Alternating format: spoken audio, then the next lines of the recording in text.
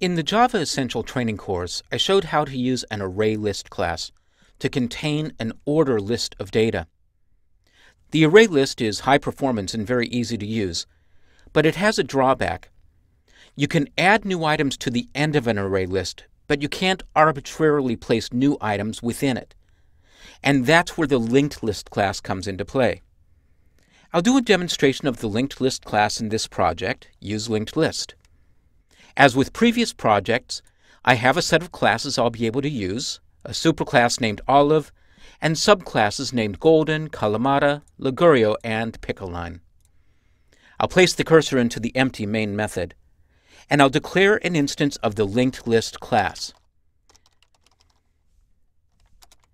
As with other collections, I can identify the type of object that will be contained within the list, and I'll use the superclass Olive.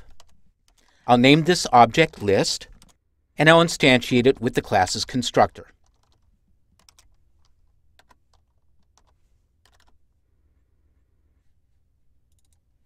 Now, I'm going to add a couple of items to the list. I'll use list.add, and I'll instantiate a new instance of the Pickleline object.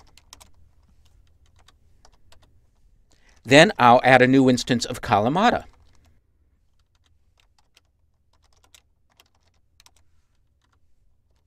Next, I'll output the contents of the list. I can do it with the system out, as I've done before. I'll use the sysout code template and output the list. Then I'll run the code, and I'll see that I'm getting data back in the order in which I put it into the list. First Pickleline, then Kalamata. I want to be able to see the list in order just seeing the names, though. So before I continue with this demonstration, I'm going to need a new method. I'll set it up as static, private, and void, and I'll name the method display. The method will receive an instance of any collection. This could be an array list, a linked list, or any of the hash objects, such as hash map. It'll be a collection of objects data typed as Olive, and I'll name it COL for collection.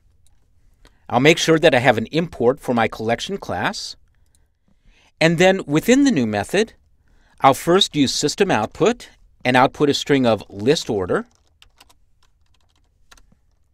Then I'll create an iterator. I showed in the Essential Training class that collections can generate iterators that you can use to loop through and see objects in their current order. This will be an iterator of Olive objects, and I'll name it iterator,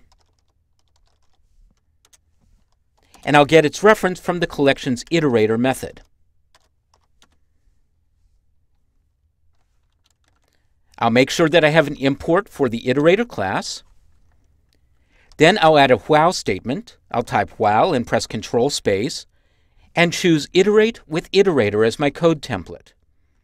That loops as long as the iterator has a next object, and within the iterator it creates a reference to the next available object.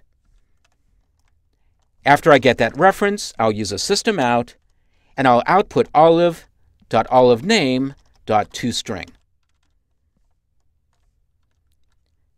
I'll save my changes, then I'll come back to the main method, I'll get rid of the system out, and instead I'll use my new display method and pass in the list. I'll run the code, and there's my current order, Pickleline, then Kalamata. Okay, now I'm ready to add more objects to my linked list. And this is the point of this lesson. When you're using a linked list, you can add objects at any position in the list. So for example, let's say that I wanted to create a new instance of the Golden class and position it after Pickleline but before Kalamata. I'd use a version of the add method that first receives an integer as the index position at which I want to place the object. I'll use 1. And then I'll instantiate my new object, Golden. I'll save and run the code, and I'll see that the Golden object has been placed between the two existing objects.